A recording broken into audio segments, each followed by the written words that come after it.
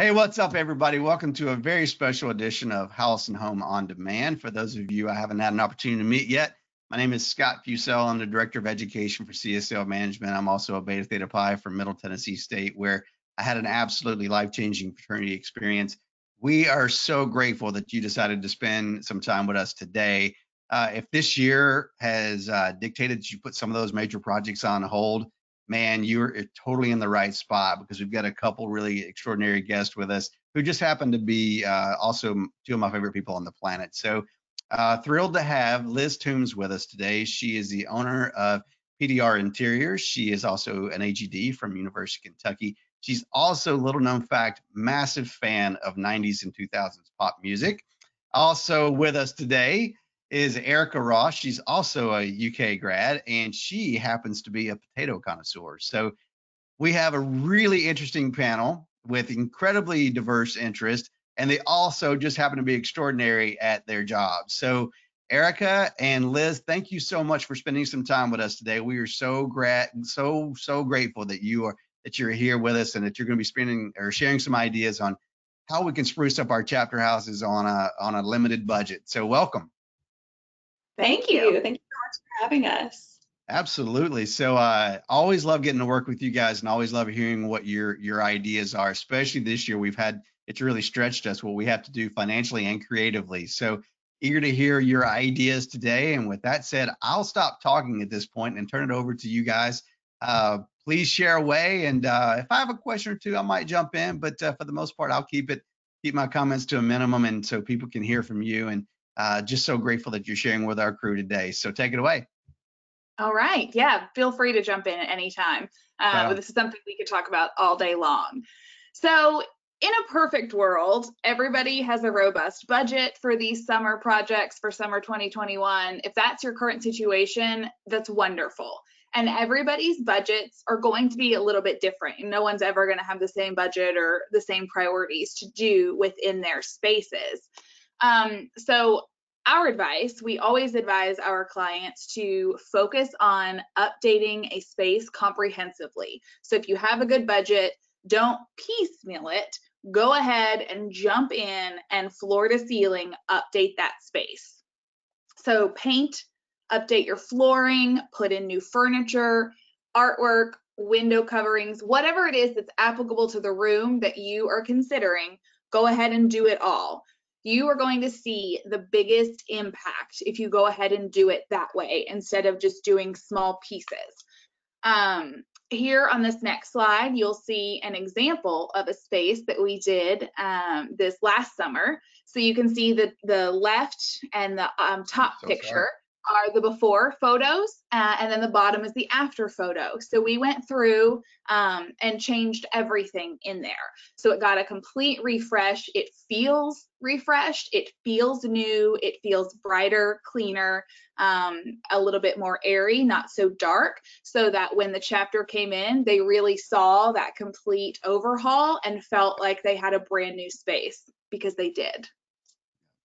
That's pretty you can see that by keeping no pieces from the previous space, that nothing looks tired, because that's sometimes what you're going to run into, is if you keep a sofa because it's in okay shape, but you change out that chair and side table near it, then when you put the new pieces in, then that old stuff is going to start to look a little bit tired. So anyway, that's usually why we say go ahead and replace everything. But depending on the effect that COVID-19 may have had on membership and chapter finances, we are not stupid. We recognize that it just may not be feasible to completely overhaul your facility. Awesome. So as Liz was saying, we always recommend doing a space top to bottom, all one room if you can. Now, if that's not the case and you've got a tight budget this year, we actually recommend the opposite, and you want to do small things in each common space if you can. So I know that kind of, we're giving you two different things here, but that's the best way to go about it when you are trying to stretch your dollar. So what you really want to do is to trick the eye into having as big of an impact as you can in a room. Some of these things we're going to talk about here actually cost no money at all. So a lot of it is a little bit more time consuming. So you want to take your time and really look at what you can do with what you have. So this next slide here shows one of our biggest recommendations that we can ever suggest, which is swapping out your throw pillows. This is a super economical option because you can go to places like our personal favorite, Home Goods, TJ Maxx, Wayfair, Paragold, Etsy, those types of places, and you can find very affordable throw pillows. And this, what it does is kind of takes your eye away from whatever you're trying to camouflage here. So if it's a sofa that's 15 years old and it's still serving its purpose, but it just doesn't look, looks a little tired and you can't quite afford to invest in a brand new one, updating those throw pillows is going to do wonders for your space. So when it comes to the pillows themselves, we always recommend doing different colors, patterns, and textures. So in other words, you don't want to have all solid pillows, or you don't want to have all the same color because that's just kind of boring for the eye. So this kind of creates a lot of visual interest for you, and again, draws your eye away from that piece that you're just not super excited about anymore. Next up is changing up your accessories. And one thing I think is important to note about all of these ideas that we're sharing is they can be executed by anyone within the organization. So a house director could be the champion of this kind of project. People on the house core board, alumni, anyone can get involved and do this if you don't have a budget to bring in a professional. So don't be scared. We're making sure that we're giving you really good actionable items here that anybody can do. So as I said, accessories is another thing that you can focus on. It's an economical way to change things out, but give the space a sense of refresh again. So you can add new ones. Again, all those places that Erica mentioned as far as retailers and online sites are great sources if you need to purchase items, but also don't be afraid just to rework what you already have. One of our favorite tricks, and it takes a minute, is to go around the house, gather up all the accessories that are there. So anything on tabletops, mantles, bookcases, everywhere. Get all that stuff together in one place and then start to put it back. But don't put it back exactly where it was before. Start to play around with your placement and reimagine where things go. You have no idea what you have until you start pulling it out and then putting it in a new place. And then when you walk in a room, you'll think, I didn't even know that was there. I haven't seen that in the house in 3 years. Who knew that it looked so good? So you can completely revamp, and that costs you $0. It just takes a little bit of time. When you go and you put things back or you add things in new, don't be afraid to stack them on top of each other or to group them together. It's really boring just to line them up in a line on a shelf or a tabletop, and it really makes it look cluttered. So when you start to stack or group things together, you get a lot more visual interest and it makes you look like a pro. Man, love that. You gonna do that to your own house, Scott? Yeah, it's funny. Like we just have kind of our COVID project was to kind of refresh one of our rooms, and it's just amazing how moving things around,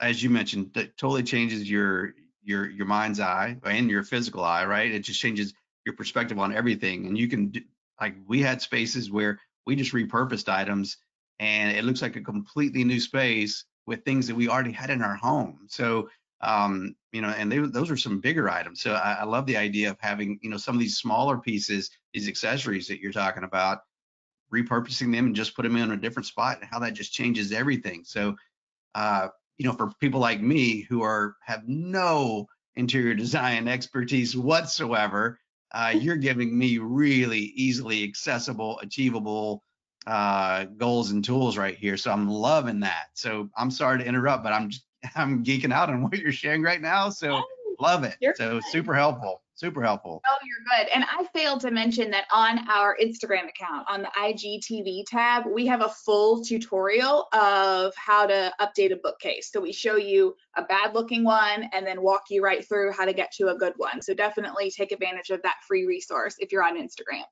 That's awesome. Tell everybody what the handle is, Liz. PDR Interiors. There you go. Great. Thank you. Everybody check that out. It's amazing. All right, so next up, we want to start talking about your dining furniture. So we all know so it's actually back on that other slide. We got a little ahead of ourselves, but what we did here was we've got two different options for you. So one on the left, we've got the chair cover option, and then over on the right, we've shown reupholstering just the dining seat itself. So we all know kind of how expensive dining furniture can get. It is a huge investment. So when, you know, they've got this piece that you can see, this Chippendale chair, this specific example actually was a recent chapter. They purchased the house from an organization that was already there, and they bought that furniture from them. So it came with the house because it was still in such great shape. The only downside was those seats had just shown that wear and tear over the years, and there was just no fixing the seat itself other than reupholstering. So what this group actually opted to do was reupholster them themselves. So we supplied the fabric for them and told them exactly how much they would need, and they volunteered to just take a weekend and reupholster each one of those, I want to say 40 dining chairs. And so just imagine what that saved on that labor overall. So that is a huge, you know, if you've got the manpower to do things like that, absolutely use it when you can. So then on the other side, we've got a chair cover. So this would be if the seat itself is getting a little bit banged up and isn't as in such good condition as the other, but it's still serving its purpose. Again, it's doing what you need. But this is actually an example where you can bring in some branding. So this is actually a washable chair cover where you can personalize it, different colors, your organization's letters. The possibilities are endless. We are actually dying to use one of these ourselves. We haven't used them yet, but we're itching for the chance to do so. And then again, we actually will have an IGTV on how to reupholster the dining seats here soon. So check back for that as well.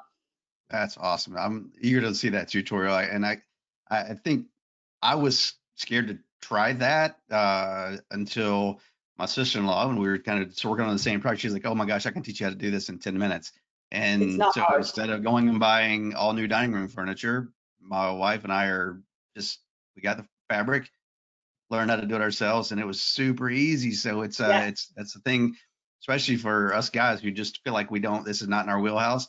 It's pretty easy to do, and the gain is significant. So love those ideas. You ready for the next one? Yes.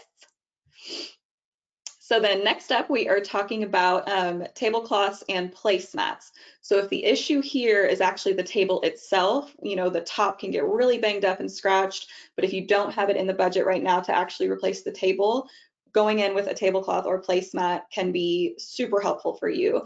We've actually heard about some food service companies that are supplying personalized placemats. So we thought that was really cool.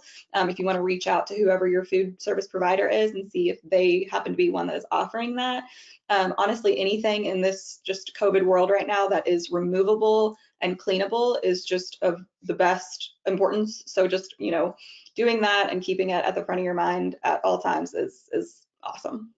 Love that. So you're not only redecorating the space, but you're also making it healthier and safer too. We're trying. Love it. All right, so moving on, let's talk about incorporating your chapter branding. So the first way that you could do this would be to incorporate it within your artwork. So think seals, crests, general symbols. You can frame it, you can have them done like we did this wooden cutout. There are a lot of opportunities to incorporate your branding in that way. And then they don't have to break the bank either. It could just be some very intentional areas that you choose to incorporate that, like in the living room, the foyer, some of the main common spaces. And it goes a long way to elevate the look of your chapter house and brand it at the same time. And it's just better than picking up a random piece of artwork that maybe doesn't mean anything. So if you're just feeling like your artwork is tired, consider doing something like this. We've also done a couple chapter houses where we've incorporated photographs of the founders. So if there's paintings or portraits of the founders, that's something else that you can do as well. It's just up to you as far as what you want the aesthetic to be in the space. Yeah, I love that idea. Can I interrupt you really quickly, Liz? Yeah.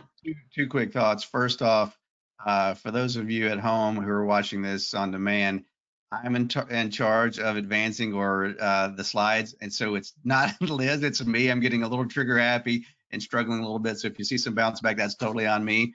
The other thing I wanted to say really quickly is I love this idea of incorporating insignia and the crest, the coat of arms, or letters, anything that ties back to the organization, the values of the organization. You know, we're trying to promote a values-based experience here, and having those subtle reminders throughout the house of who we are and what we stand for, I think can only be a positive thing in terms of being constantly reminding people of how we should be living and leading. And I just love those suggestions for multiple reasons, not just the aesthetic piece, but just what the constant reminders that they also provide. So, man, I love those ideas. You ready for the next slide, Liz? I'm ready. All right. All right, so we're big on throw pillows around here. We don't make any bones about it. We've talked about it already once, and then here we are again. But throw pillows are another great way to incorporate chapter branding. We do it all the time, mostly in the women's facilities. But anything from chapter that we've got the Greek letters, you could do the crest like we're showing here, the scripted name kind of spelled out. Sorry, I'm struggling to think of that. So like a delta gamma scrolled out on the pillow, that script lettering is really popular right now. And they're a great way, again, just to update that and personalize it. It's funny, we one time had considered putting the Greek letters, one letter on each pillow, and then putting the trio side by side. And it was a great idea until we started thinking about it a little bit more. And you don't want to do that. You want to keep all your letters on one pillow because otherwise they can start to get a little jumbled up and then no longer represent the actual organization that you want it to represent. So there's a little random pro tip for you if you're thinking on doing some pillows there. Love that. So we'll keep going and we'll talk about entry mats. These have grown in popularity so much in the last couple of years. We have done these at almost every project that we have worked on. So sometimes they're put outside the door, sometimes they're inside a door, but they're commercial mats that can be hosed off, they can be cleaned, but we personalize them in different ways. So a lot of organizations are going through rebrands right now, and so we've seen a big surge in them wanting to get that new brand on the mat. So it could be letters, crests, whatever the branding is. And it's a really great way. So as soon as somebody walks in that front door or up to that front door of the chapter house, they know exactly where they are. And then it also has a very functional purpose as well. And it lasts a long time. So this isn't just some cheap little 2x3 mat that's going to get destroyed the first time it snows outside. It's really going to be durable for you and last a long time.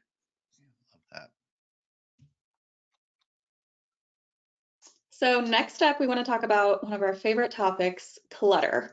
So just because you have, a lot of little things, that doesn't mean they all need to be on your shelves, your built-ins, things like that. More does not equal more in this case. We want to have very specific items that we want to showcase. One example of what can kind of stack up over time are the trophies and awards, whether they be certificates or, full large trophies or plaques, things like that. These are all amazing things that you want to be able to show off. But we always recommend going through every couple of years and pulling out any that are definitely older than 10 years old, unless they are a major national award that you want to show off for the rest of time. That's wonderful. But just kind of cleaning it up. And we've actually heard about some chapters having success in selling some trophies to alumni. So if it was their chapter that won that trophy, that's a great idea. Yes, and so it gets rid of them out of the house and also is a fundraiser. So that's a really smart idea that we've heard recently.